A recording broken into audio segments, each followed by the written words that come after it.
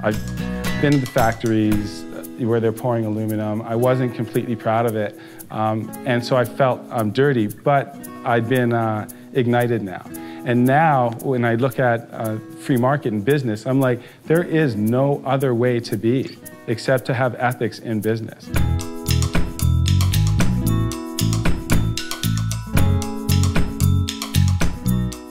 What I want to talk about is my story as a rule breaker, and when I was young, what that looked like, which meant court system, foster homes.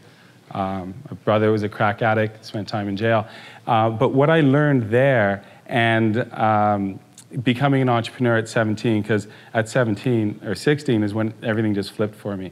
And I see that sort of being centered out as the problem kid, being dragged out of class in front of everybody, being embarrassed in front of large groups of people, and being able to come back afterwards with some sense of dignity. Entrepreneurship's hard. We take chances and we fail, and now I'm okay with failure. Well, it's not failure, it's just falling down. A study came out of entrepreneurs recently that just really made me happy to know I was a problem child. And I became an entrepreneur because what the study showed was that in their youth, most entrepreneurs were rebellious, skipped school. I see some. Stole, fought. Okay, I didn't make up the study. They just studied 40-something-year-olds, and they said, hey, what was your youth like? And this type of stuff came out. And that made me feel not so alone, because that's what got me interested in going, hey, wait a second. Being a troubled child is leading some of us towards entrepreneurship. We need to look into this, because there's a lot of kids in school right now that don't feel like they fit in, that they don't feel like they belong, that they're at the back of the class and they're not getting the marks like everybody else. So my story and how I come to be standing here is my dad's from Jamaica, and he took a risk when he was young and went to England and met my awesome mom. And they had my two older brothers, came to Toronto, and I'm not sure how my mom had me, but that fat little kid made it. In my community, I don't know, kind of seems to be the way with a lot of Jamaicans, and my dad left soon after. So my mom had to raise a white woman raising 3 black kids in government-subsidized housing in Toronto. This neighborhood here, Jane and Finch, is one of the most notorious neighborhoods, and this is where me and my brothers grew up. And we were no exception to what was happening there. By the age of 8, I'd already been in front of a judge 3 times, which knew my mom by name at that point, and my 2 older brothers. Grade 2, I had a ferocious temper. It was so bad that I was hauled out of class and locked in a room with a punching doll to take out because I would just like lose it and grab whatever little kid's sitting beside me during show and tell. And then grade 4, it was getting even worse. They just, sent me home if I acted out. It wasn't even like, it's like, no, done, out. One of those trips home, I'm a little kid living in a townhouse here. I couldn't get in my place. I actually fell through the window and cut my side open and ended up in the hospital.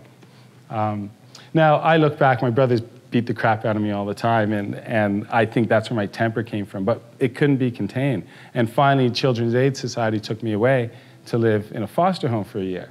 It sounds pretty bad so far, but it turns around.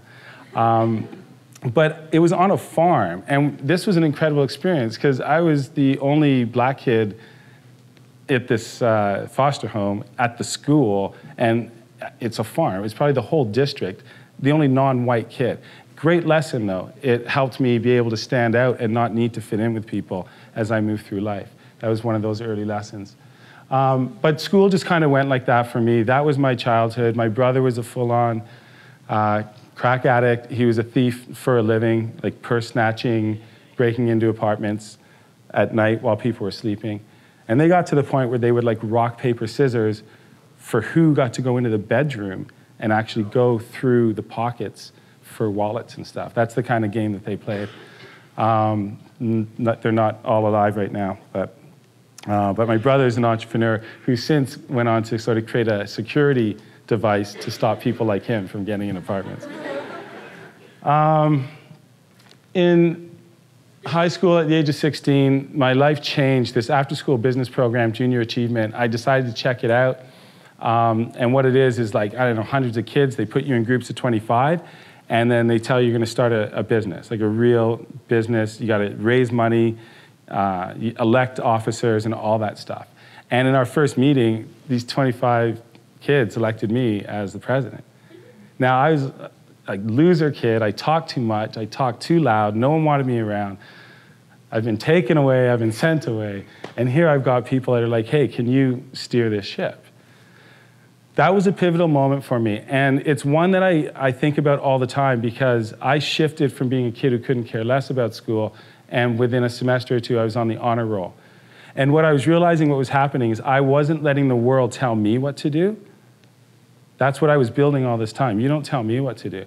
But what I saw is when I wanted to do it, I couldn't be stopped. That was an amazing moment for me. So now I started my first venture. By 17, I don't know why I started a fence and deck company. And another lesson, you don't need to know what you're doing in order to go do something. I had no idea how to build fences. I helped my friend and his dad build one. But I didn't let lack of knowledge stop me. Ended up with 5 employees. Best part, my brother, who used to beat me up all the time, I was on my payroll. So that was a really good feeling. The spark was lit. I was really into snowboarding back in the early 80s. Any snowboarders here? Anyone? So I was near the beginning of snowboarding, yeah, in the 80s when they were made out of wood. And I ended up starting a company from an idea. I had my first invention was to make a locking device for snowboards. My company is called Bakota. And as the years went on, well, by 25, I ended up having a factory. I had almost 30 employees, and we were making snowboard products for all these companies around North America. I got into binding tools and started getting into like doing some cool things. This one here has a thermometer and a compass on it. But this one here was where I started to have some fun. And it was like, what can you hide inside products? And I, I like this idea of people discovering a product. This particular one is a marijuana pipe. It's a little hole up there. Now it looks like a whistle. We designed it as a whistle, sold it as a whistle, but that's the carb and the, anyway, so I'm starting to have fun with design and seeing that you can like engage with people through design, and I'm starting to see now as product development as actual emotional connection with people.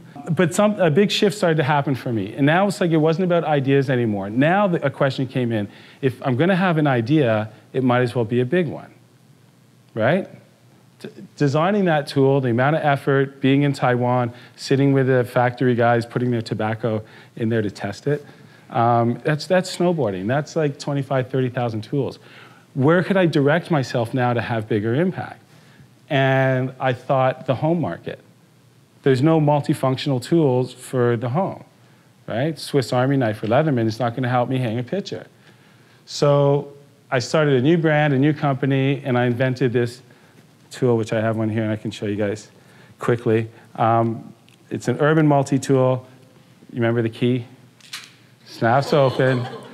It's got a flashlight. It's got levels. There's like more bits. The measuring tape is in there, and a little hammering surface on the bottom there. So I thought, great, I've got a home run idea. I spent the last of my money on it, and was not going to give up on this one. But now I'm starting to realize that now what I'm doing here is connecting with people, because the more people that like my idea, they, and I'm thinking, you know, around the world, this is a way I could actually connect with people in all languages around the world. This is me. I got on the TV show Dragon's Den, and this is me just after I came out of there. And yeah, just nailed it. My ask was $200,000. They offered me back $400,000, and then I went to the back room, and I came back, and I did one of the craziest things I've ever done. I countered back for $500,000. And I almost didn't get it, but the deal ended up closing. This here, what you're going to see is an update, because that was an awesome deal, but it didn't close. But it was better that it didn't actually close. So here's a little update of what happened with Dragon's Den. You're always asking about pictures from the past seasons of Dragon's Den. Now it's time to check in on one. Last season, Kevin Royes of Vancouver pitched his handy multi-tool called the Kelvin 23. It's like having an entire toolbox in the palm of your hand. Okay, that's a cool tool. And thanks to a nod of approval from Debbie Travis, oh my gosh. This is the Swiss Army knife of home decoration. Kevin nailed a deal with Robert, Jim, and Arlene. Done deal? Done deal. All right, all right. Wow. All right. A few months later, negotiations derailed in due diligence. The original deal hit a distribution challenge. We couldn't overcome it, and the whole thing fell apart. Love it. But the pieces came together in a surprising twist. Brett stepped in. The deal failed. I read about it in the newspaper. I had told Kevin on screen, if this doesn't close, you let me know. Brett calls me up, and now here we are doing the deal. And his new partner brings more than money. Well, let's go sell some. Yeah, thanks a lot, Brett. This belongs in every kitchen, Right. every condo, every boat, every car. And now there's nothing stopping Kevin. Since the Dragon's Den, the sales have exploded. We've been doing home shows across Canada, got Canadian Tire, we're talking with Home Depot. We expect we're going to be 5 times up in sales over last year. This is a dream come true, coming true. You know, look where we are now. Imagine where we're going to be in a year from now. Well done. That was awesome. Fun. Good. Yeah, awesome. So that ended up actually working out super good, because it's better to work with 1 dragon than 3, and Brett Wilson he's a socially conscious entrepreneur and totally inspiring, awesome guy to be around. So that roller coaster, it's a roller coaster. You know, I did the deal, I lost it, and then it came back. So a couple things are kind of going for me at this point. Is a big thing, if you're gonna have an idea, it might as well be a big one. And then I just started kind of looking at, just sort of like paying attention to how all the kinds of issues that are going on in the world, too many to mention, but I'm seeing there's a lot of blame on business for that. And then I started to kind of really think about it and see, but wait a second, don't blame the tool, right? It's the free market isn't the problem. Don't blame the free market. It's not a conscious free market, that we're letting companies get away with stuff and we're actually buying the products.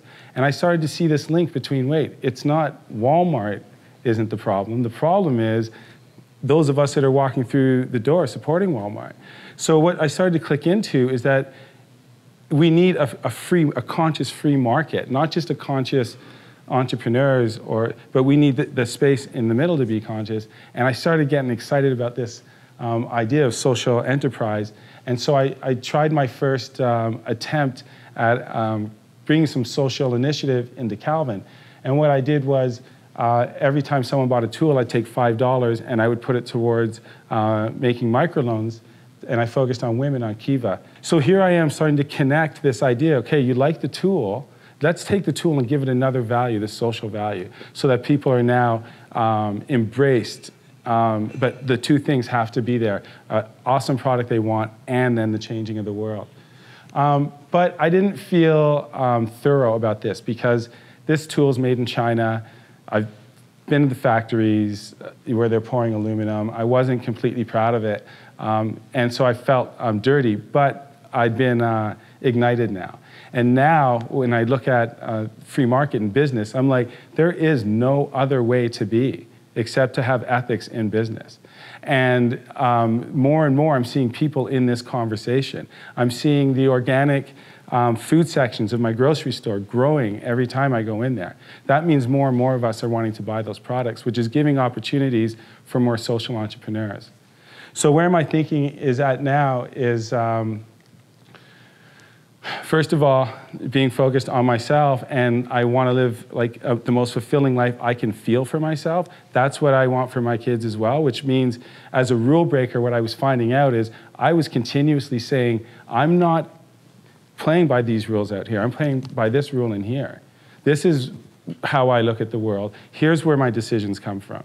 And when I was a baby, I was dependent. When I was a teenager, I got my independence. And so in here was I'm independent and sort of claiming my space. Now I see everything as interdependent.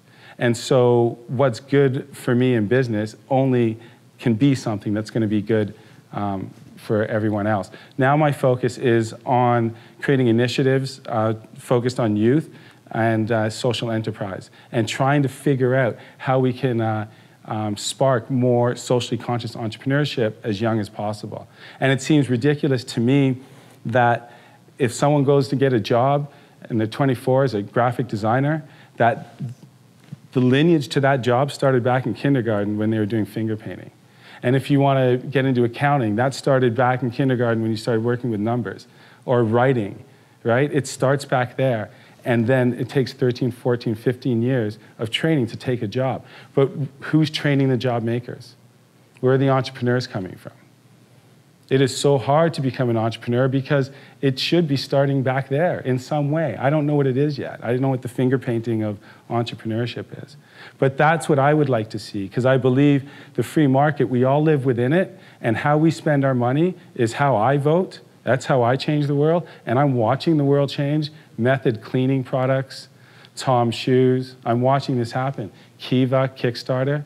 So it's going, and I just want to participate and be one of those people that help spread the word. So for me, I know this is what I'm up to, fulfillment, and I think if I'm doing that, I'm better for the world, and I encourage people to be rule breakers in this direction, and I guarantee the result will be you are going to be better for the world, and we're going to have a better world for it. Thank you.